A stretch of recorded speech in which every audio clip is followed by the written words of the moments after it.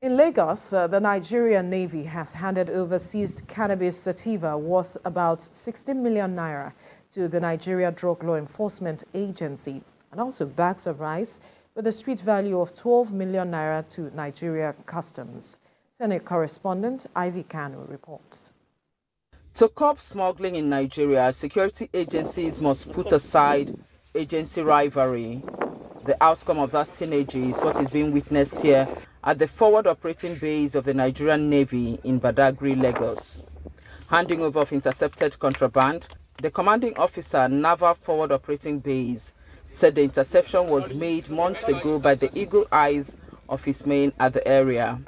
According to him, all efforts to ensure smugglers have a change of heart is not yielding positive results as they keep devising new ways to beat security agents. Our focus is to create conducive atmosphere for the good of the people and for socio-economic activity to thrive within this area and a larger Nigeria. And the only way we can get that is by intelligence network.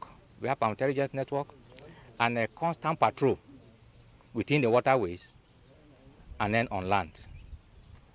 And through this means we're able to overcome the perpetrators of these heinous crimes. Representatives of both Nigerian Customs and National Drug Law Enforcement Agency stress that the country must be put first while carrying on with any business.